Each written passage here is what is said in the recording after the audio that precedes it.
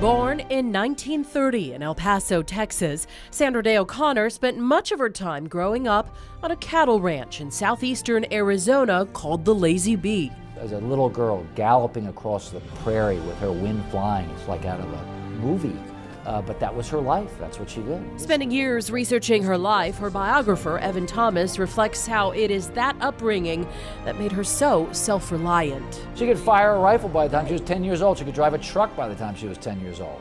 From being a self-proclaimed Arizona cowgirl to graduating third in her class at Stanford Law.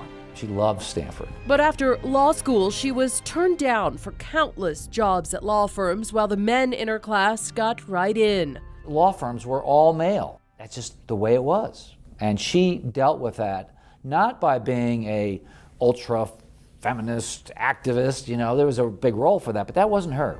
She was a traditional woman in many ways. At law school, she met her husband, John. They settled in Phoenix and had 3 sons. She was a good mom. In addition to doing everything else, she became a public sector lawyer, served as assistant attorney general in Arizona, and in 1969, the governor appointed her to a vacant state Senate seat, which she kept through the next 2 elections. First woman majority leader of the state Senate, right?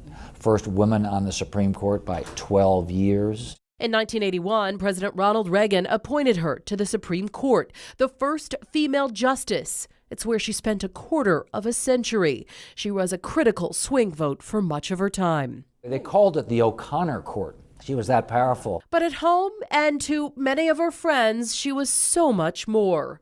She was bossy. She was also loving. You know, she could just kind of scowl. She had those fierce eyes. But then she'd hold your hand. She was a breast cancer survivor, someone who never missed a workout, filled with boundless energy. So it took many by surprise when she announced her retirement in 2006. She approached each case thoughtfully. It will be difficult to fill the void that Justice O'Connor's resignation has created, nor can anyone assume a similar place in American history. There can only be one first, and Sandra Day O'Connor was it. She would return to the Valley, leaving to care for her husband, who was fighting Alzheimer's.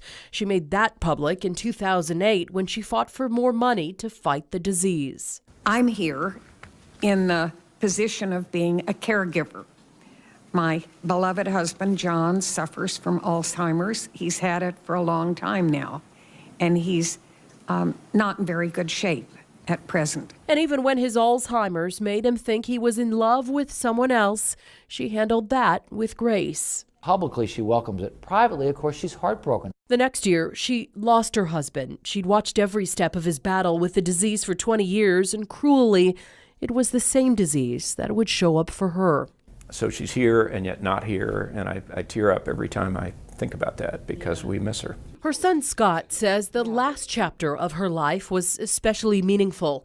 In 2009, she launched a website filled with interactive civics lessons for kids, now called iCivics. There are 6 million current iCivics students. The same year, she started what would become the Sandra Day O'Connor Institute, a nonprofit dedicated to solving complex issues through civil discourse and collaborative action. We're still kind of witnessing the evolution of what's Mom's, real lasting legacy going to be.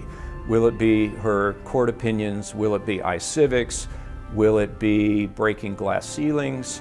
Will it be all of those things? In the last few years of her life, she started dating again, even rekindling an old flame.